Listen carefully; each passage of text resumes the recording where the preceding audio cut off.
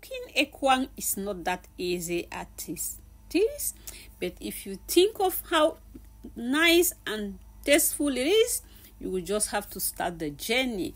So it is in process. First, when you gather your cocoyams, you have to take off the skin, just like what you are seeing on the video. You have to take out the skin of every single cocoyam that you will be using, and after that you wash it, and then you start the second process by grating all the cocoyams, no matter how small they are. But there is a technique for those who are experts. They are not afraid of their fingers, like what is going on the video. The cocoyams, no matter how small it is being grated. If you want to have your ekwang very tasteful, I mean the real native ekwang in its natural way, you don't need a blender. If you blend the cocoyams, the ekwang will not come out delicious or nice looking. So after the second process, now is the third process.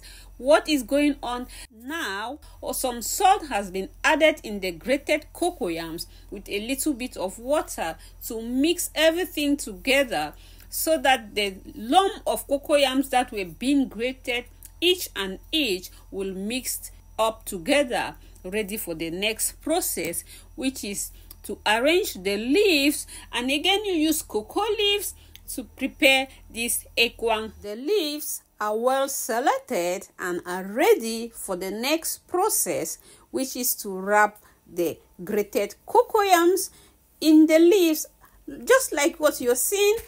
Take a little bit of grated cocoyams, put in a leaf, roll it gently in a format that it will not be opened while in cook. So it's a process, as I said, but if you think of how delicious this food is, it is worth doing.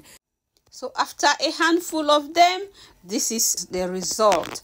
Most of it, or nearly everything, has been wrapped together, and in each layer smoked fish is being added. You see, like now they have covered the first part of the smoked fish. The arrangements are in layers. It's an interesting process though. Now it's another layer of fish being added before cook. As of this time, 2 liters of water is on cook, waiting for use. The cooked water will help to hold the leaves together before it starts cooking. So this is the last spice that is being added. At this stage, the water is added and it is cooked on medium-low heat. Some palm oil is being added and they will cook together. Some fresh pepper was also added in it. Salt and seasoning cubes were also added in the pot.